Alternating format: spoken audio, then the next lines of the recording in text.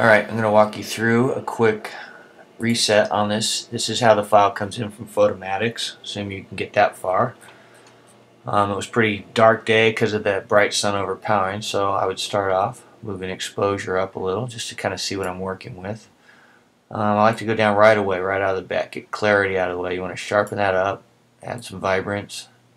You can start to see the sort of colors start to pop, and just a little bit of saturation. You don't need to go too crazy. You can already see it starting to work.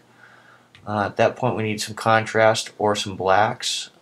You can kind of decide. I usually add just a little bit of blacks. You don't even need to go too much. A little contrast kind of does the same thing.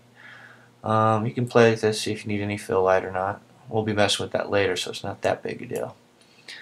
Okay, it's starting to look like an HDR. My new favorite trick. I'm going to add a gradient to this and lighten this sandy area up. You can see it's an exposure gradient. I can, clearly make that dark or too bright.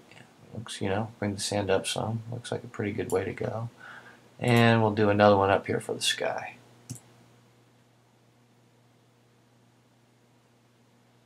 And you have that same flexibility. You can kind of really make it a dark day, super bright day, or somewhere in between. You might just want to bounce that around a little.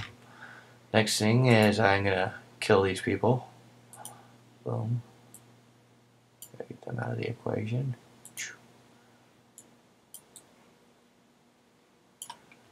And one last hanger on there. There we go. Pretty good. We'll close that up. And you can fine tune anything you want in there.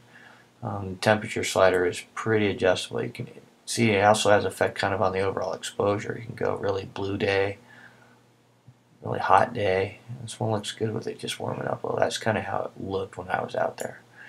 So we go to the tone curve. Sometimes this is useful. Say we want to bring the shadows up a little bit, just brighten it a little. If there's any color you particularly like, you have the ability to, add some of that to it. The sharpening, this is just my experience from Lightroom on a shot like this. You can do these on your own, however you like them. From what I've seen, we want a lot of noise reduction. We want to get rid of some of that red fringing that may or may not be occurring on all the edges. And last but not least, we want to probably put a little vignette in there. Just a little bit. You can see how tight that's going to be and how much you want in there.